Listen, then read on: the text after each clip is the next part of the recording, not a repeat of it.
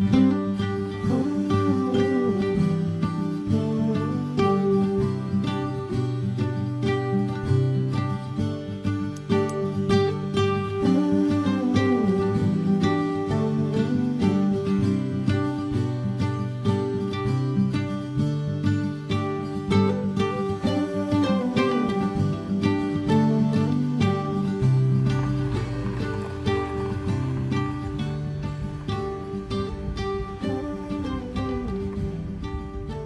んにちは。今回は車中泊キャンプをしたいと思います。はい。場所は奈良県の天川村というところです。はい。なんか関西の軽井沢と呼ばれている場所で避暑地になってます。はい。ちょっと標高が高いから、夏でも涼しい場所に来てます。はい。でこの天川村に洞川温泉っていうのがあって、そこにも入りたいと思ったので、今日はその近くのキャンプ場でキャンプをします。はい。もうチェックインしてます。はい。洞川キャンプ場。今日はオートサイト B を予約しました。この林間サイトになってて、もともとちょっと標高高くて涼しいんですけど、木陰にもなってるからめちゃくちゃ過ごしやすいです。大阪とか多分もうまだ34度とかあるんですけど、ここはどうやろな、30度もしかしたら日中あるかもしれんけど、今30度ないぐらいやとめちゃくちゃ体感涼しいです。じゃあ早速設営したいと思います。今日は久しぶりに置き戸間を張りたいと思います。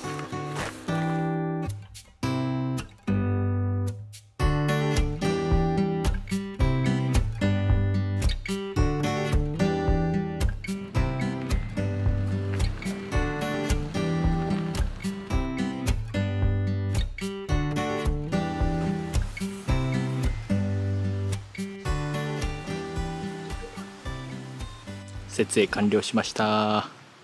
最初は車の横に貼ろうと思ってたんやけど、思ってたより置き戸間がでかくて車を前に出さざるを得ませんでした。後ろに貼った。お昼ご飯にします。はい。お昼ご飯は近くで買ってきました。柿の葉寿司です。はい。奈良と和歌山も名物なんかな。近くに洞川温泉の温泉街があって有名っぽいお店がありました。かじかさんというお店で買ってきました。はい。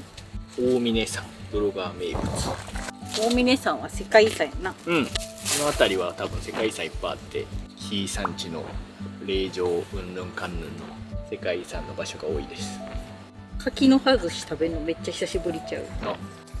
なんかサバと酒があって、両方買ってみました。うわ、なんか懐かしい感じ。書いてくれてる。こっち側が酒や。5個ずつ買いました。柿の葉に包まれてる。おお、こんな感じ。美味しそう。美味しそう。もう一口サイズのお寿司って感じです。おお、赤い鮭。はい。私はじゃあサバから。鮭からいただきます。柔らかいけどシャリ部分。酢飯がさっぱりするからちょうどいいな。なんかお店でも食べれるんやけど、お店ではそばとかもあった。しかもワンチャンずれ OK やったよ。まあ9月やけどまだ関西はやっぱ残暑で暑いんやけど、ここはまあまだマシやな。多分8月とかは夏休みでめっちゃ混んでるみたい。でも朝とか割と寒いぐらいになるのかな。だいぶ涼しそうやな。なかなか夏はキャンプに行かれへんかったんやけど、和歌山の大石高原に行って以来あの日が暑すぎてもうキャンプ無理やなってなったんやけど、9月になったからようやくシーズン到来というか、またちょっとずつな行けそう。今日日曜日なんですけど、この洞川温泉通ってきてめっちゃ混んでたよな。もうビジターセンターの駐車場満車で、駐車場待ちの列で来てるぐらいすごい混んでた。天川村っていうとすごい秘境というか、結構山の方に来ないといけない場所で、そんななんか混むような場所じゃないと思ってたんやけど、もうガラガラかなぐらいのさすがに日曜は混んでた。関西の土日はすごいんやな。もしかしたら土曜日キャンプしてな、日曜お風呂入って帰る人とかもおるかもしれないから。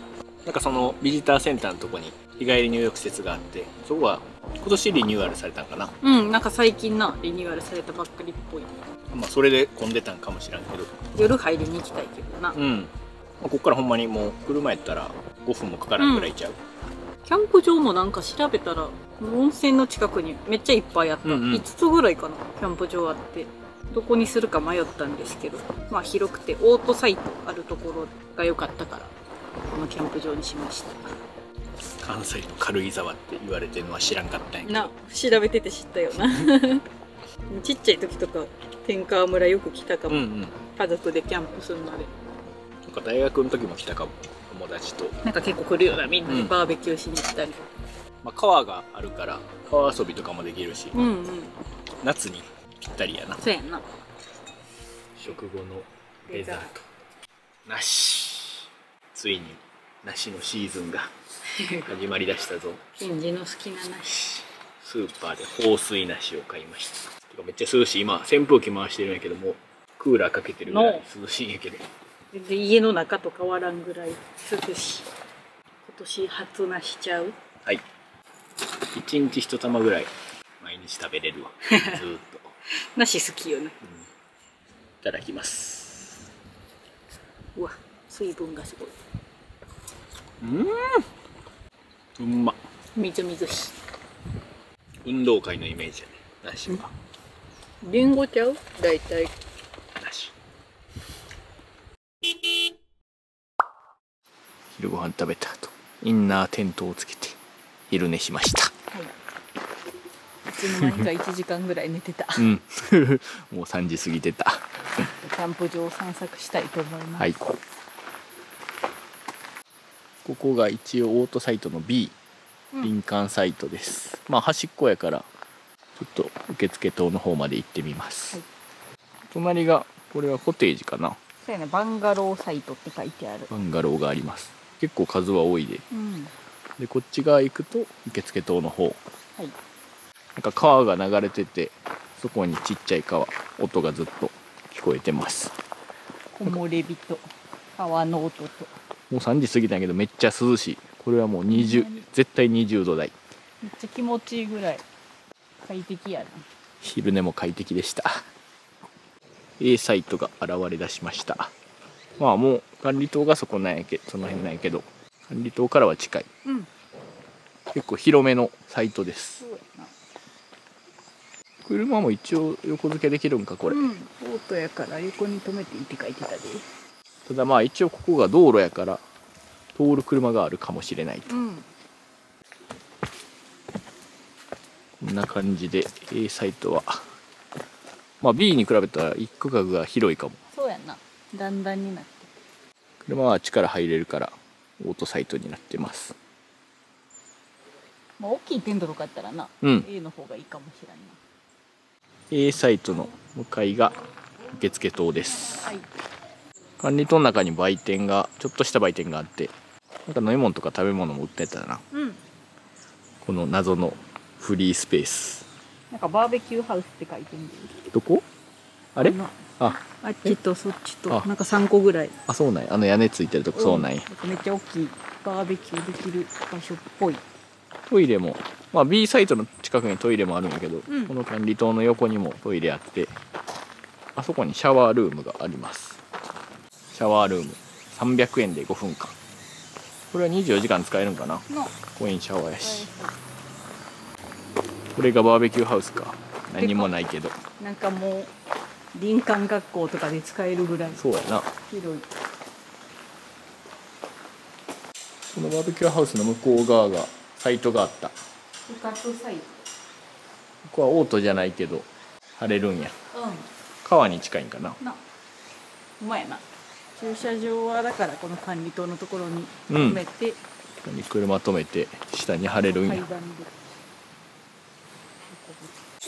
この下はリバーサイドエリアというサイトがあります。このデッキのとこそうなんかな。そうやな。これ買っていい。ここに晴れるんや。面白い。雨降っても大丈夫。川がめっちゃ近い。せせらぎが聞こえる。下が開いた橋があるけど、おお綺麗。めっちゃ綺麗よ。めっちゃ浅い。あ、でもここはちょっと深くなってるかも。ちょっと水遊びできそうな。こんな感じ。ちょっと怖い橋。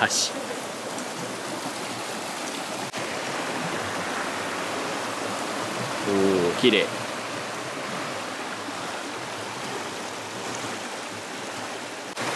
川遊びできそう。このウッドデッキサイトは横付けできるっぽい。ええやん。テントサイトかな、ここの辺が。自立できるテント持ってたら、一応なんかロープ貸してもらえて、ロープと縛って張れるっぽいです。まあ雨降ってもいいもんな。天気悪い時とかな。で、コテージの方に戻っていけるんや。おお。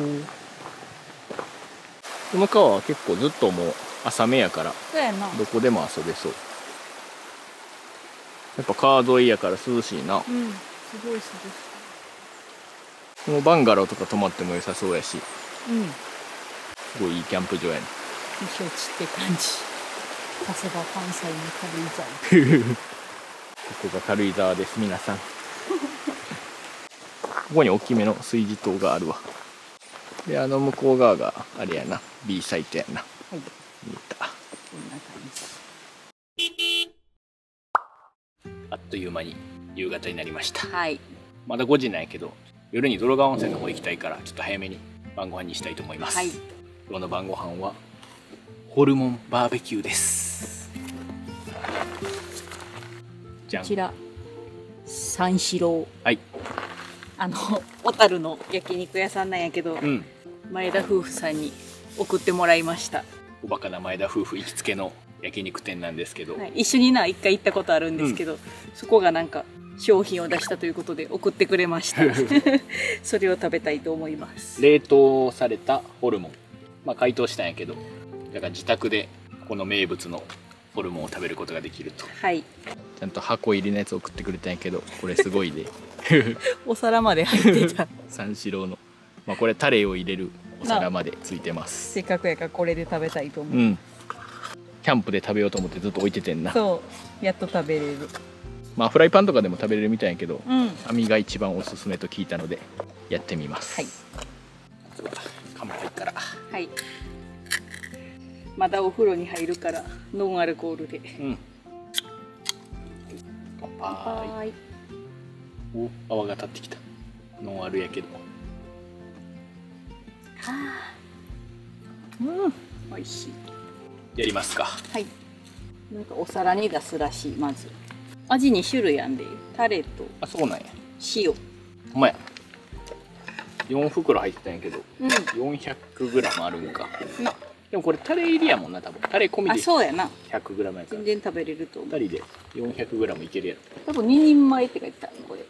その小樽でな、三四郎のお店行った時も6人で行ったんやけど、とりあえず10人前みたいな。で私たち初心者やからな。みたいな。多くないってなって。そんな食べれんのってなったけど、意外と全然食べれたよな。そうやな。むしろ足りひんかったぐらいで。追加してたもんな、後で。一回お皿に出す。タレごとはあげるらしい。うわ。めっちゃ美味しかったもんな。小樽は結構焼肉が有名みたいで。海鮮のイメージ強いんやけど。私たちはな、全然焼肉のイメージなかったけど。なんか丸くなったら食べ頃って書いてた。なんかちゃんとこういう冊子が入ってまして小樽三四郎物語創業1960年その歴史が書いてありました。もう前田夫婦は三四郎の人みたいになってたけどめっちゃ言ってるからな。しかもなんか三四郎のこれがこの通販用のセットかなできたから送りますみたいななんか三四郎の人やん。いい匂いする。美味しそう。ちゃんとタレもついてて、でここにあるんやけどだしスープっていうのがあって、元祖締めのタレスープの店と書いてますが後ほど説明します。確かに網で焼いた方がこう油落ちていいかも。ぼちぼち焼けたので食べます。丸まったら OK。 あんま焦がしすぎない方がいいです。いただきます。いただきます。うまっ。ジューシー。おいしい。お店で食べたのも美味しかったもんな。もう一緒ちゃう。全然食べれそうやな。多いかなと思ったけど 400g やからね食べれそう。まあ野菜も焼きたかったけどめんどくさいからサラダ気持ちの野菜摂取。夜は温泉行くけど、その温泉街というか街並みもすごい風情があるとこやって、明日ちょっと帰りに散策しようかなと思います。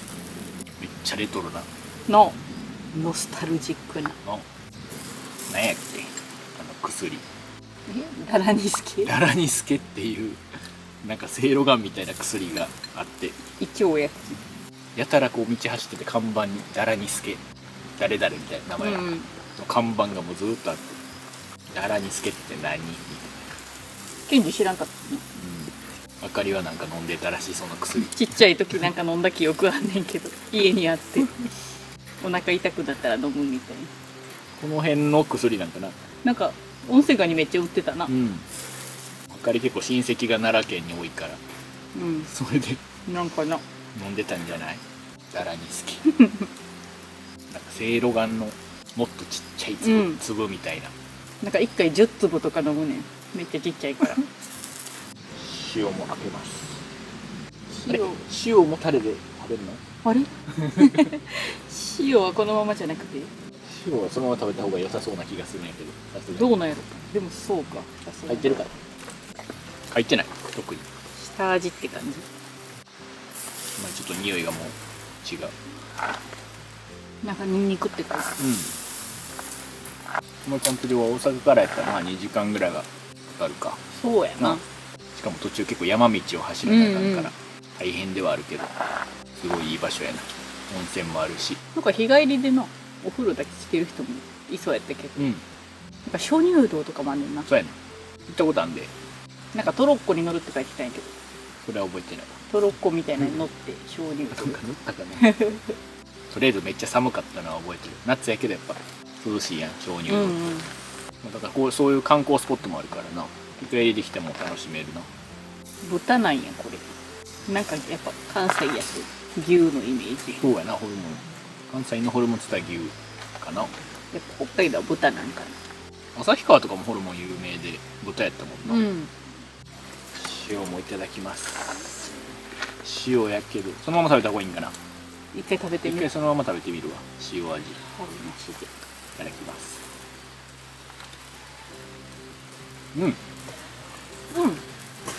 全然味ついてる。ペンでも美味しい。なんかちょっと焼き鳥の皮みたいな。美味しい。まあ確かに焼きすぎたらちょっと硬くなるから、それなりがいいね。でもさっきのやつと味の違いは感じる。塩好きかも。そうね、うまい。前田夫婦さん、ありがとうございます。美味しくいただいております。大阪のお土産を送ります。何か代わりに。最後北海道出る前もな、送別会してもらって、一緒にご飯食べれたし、お世話になりました。元気でやっておりますこの動画で報告ビデオレターお肉食べ終わりました。はい、締めます。締めはタレスープ。ここにも書いてるけど元祖締めのタレスープの店ということで、こんなだしスープがついてきます。これをなんと温めて、食べ終わった焼肉のタレの器に入れて飲むという。そうです。それが小樽流。だから焼肉のタレをスープ割りして最後飲むというのが小樽焼肉のやり方。最初めっちゃびっくりしたよな。タレ飲むみたいな衝撃やった。焼肉のタレ薄めたとはいえ焼肉のタレやんみたいな。でもそれがめっちゃ特徴的やねんな。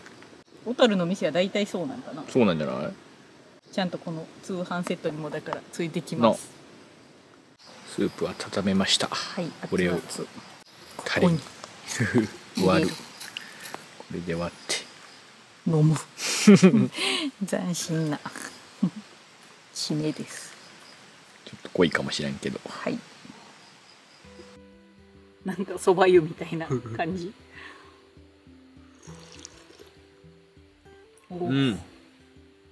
タレを割ったっていう感じの味です焼肉のタレにスープ入れてるって感じ。面白いよな。でも肉のうまみとかが入ってるから、もう余すところなく飲めるという。あれも美味しいね。うん美味しい。なんかお店で飲んだ時多分濃かったんかな。もっと濃かったかももっとタレやったらタレ飲んでる感じやったけど、これは結構スープに近いそば湯みたいな、うん、こんな感じ。割とやっぱ薄めた方がいいかもしれんな、濃いからな。結構もともとのタレも濃いめよな。美味しい。これが締めだなんて不思議です。信じられへんよなもう22度、半袖やとちょっと肌寒いぐらい。温泉も気持ちよさそう、これぐらいの気温やったら。ごちそうさまでした。ごちそうさまでした。美味しくいただきました。はい、片付けてお風呂に行きたいと思います。まだ6時過ぎめっちゃ風情があるの提灯がすごい。なんかお祭りぐらいの提灯の数。いい感じ。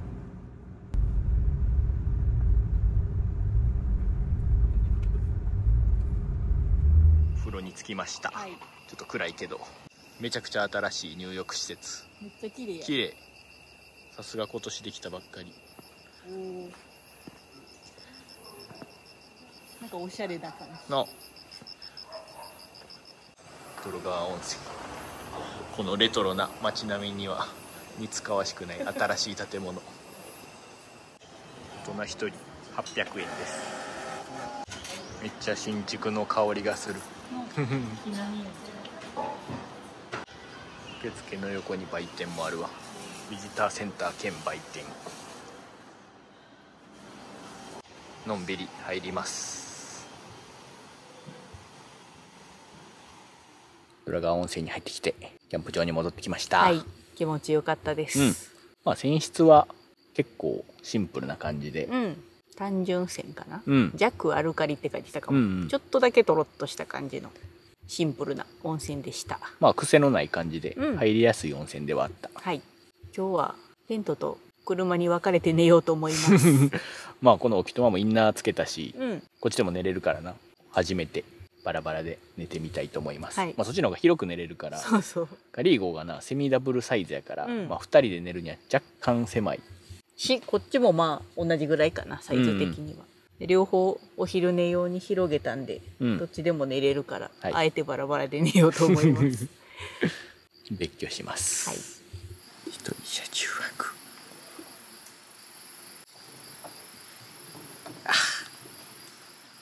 おやすみ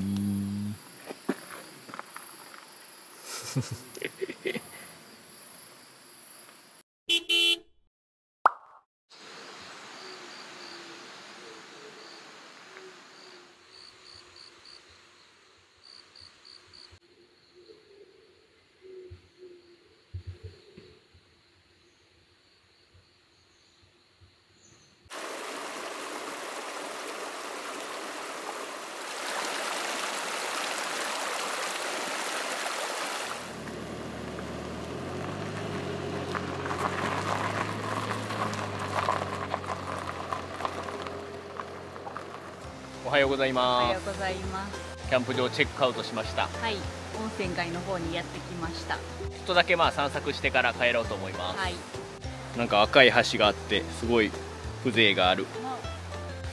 まあ温泉街の通りはその一歩向こうのとこやな。あそこがお店とか旅館とかがいっぱい立ち並んで、まあ夜昨日通ったんですけど提灯があってな、かなり雰囲気が良かったです。レトロな雰囲気でいい感じでした。まずどうする？なんかお寺があって、ここに龍泉寺っていう最初に参拝してから行きたいと思います。大峰山龍泉寺、真言宗の大本山って書いてる。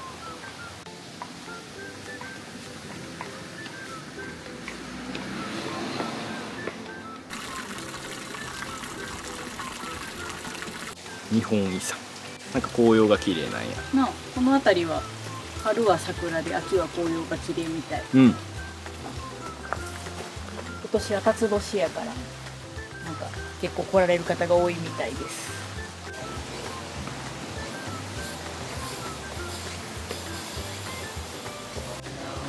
なで石っていうのがあります。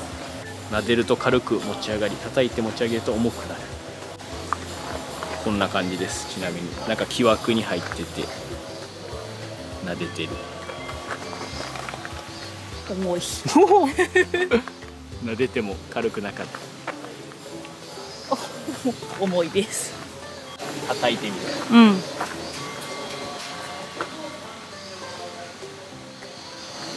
重いです。はい。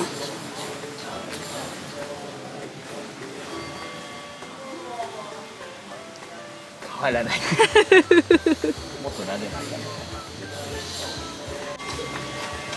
ょっと軽くなったような気がする。普通に重かった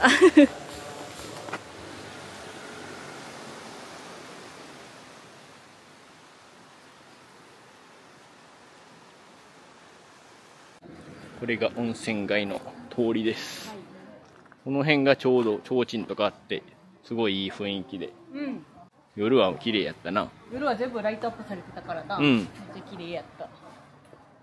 この純喫茶ルナちょっと気になるな名水コーヒーやってなんかゴロゴロ水っていう有名な水があるみたい、旅館もこの辺がいろいろあって、これは新しい屋さん。ここが結構なんか良さげじゃない？綺麗な旅館。ゴンベイ、花屋ゴンベイさん。おお、すごい。すごく風情がある。雰囲気ありますね。めちゃくちゃレトロな感じよな。この温泉街。ちょっと泊まりに来たくなったからまた来たいと思います。はい、秋とかな、良さそう、紅葉シーズン。この通りは行者さん通りっていうみたい。ずっとな、旅館とかお店が続いてます。あとはこのダラニスケっていう薬このお店もめっちゃある。ダラニスケが売ってます。ちょっと取らせてもらう。こんな感じか。こんな薬。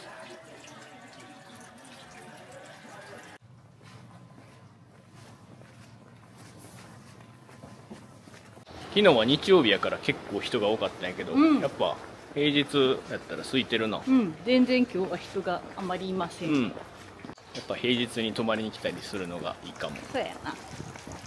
せっかくなんで温泉街でランチしたいと思います。ビジターセンター寄りの方まで歩いてきました。この亀清さん、ここも有名っぽいで、お魚ここで焼いて食べるみたい。昨日はないっぱい刺さってたけど、昨日は日曜日やからすごい並んでた。ここで食べるかもう一個気になるとこがあんねんな。ここにきらく久兵衛さんという定食屋さんかながあって、こっちで食べようか。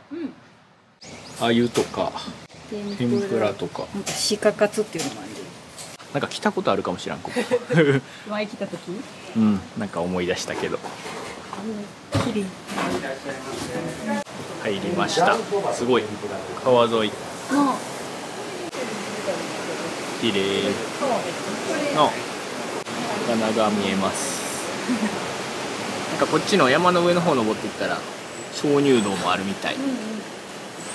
あかりのやつが来ました。湯豆腐定食。すごいボリュームがすごくない？おかずいっぱい。ニジマスの甘露煮やって。どうぞ。水有名やからな、この辺。なんか普通に豆腐屋さんあるもんな。名水豆腐。なんかクーラーとかかかってないけどめっちゃ涼しい。窓開いてるだけで。美味しい。優しい味わい。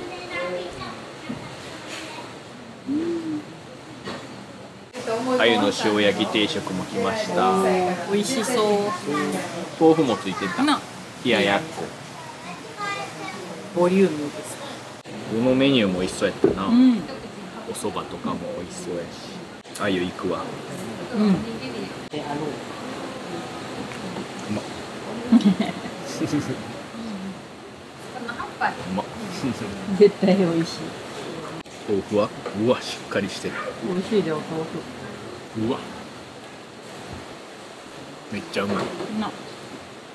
食べてきました。はい、ごちそうさまでした。美味しかった。うん、めっちゃお腹いっぱいになったな。ということで、洞川温泉を車中泊キャンプで楽しみました。はい。まあ、明かりだけやけど。私は車中泊で、ケンジはテント泊でした。まあ、ほんまに秘境の温泉郷という感じで、雰囲気も良かったしな。すごい楽しかったです。まあ、キャンプ場も、今回行った洞川キャンプ場以外にも、多分5つぐらいなキャンプ場あるし、お宿とかもあるから、またぜひ来てみたいなと思いました。はい。まあ、夜は浴衣着て散策してる人も昨日ちらほらいたし、旅館に泊まって楽しむのもすごいいいと思います。はい。まあ、もちろん日帰りで来ても楽しめるスポットだと思うので、まあ、関西近郊の方はすごいおすすめの場所です。まあ、今回は行かなかったんですけど、鍾乳洞とか、なんか展望台とかなんかちょっと観光するところもあるみたいなんで、一日中楽しめる場所かなと思います。まあやっぱり標高高い分涼しかったし、まあ夏に来ても楽しめます。まあ、ただ春は桜で、秋は紅葉も楽しめるみたいやから、まあ冬以外は結構楽しめるんかな。僕たちもまた訪れたいと思います。はい。それでは最後までご視聴いただきありがとうございました。バイバーイ。バイバーイ。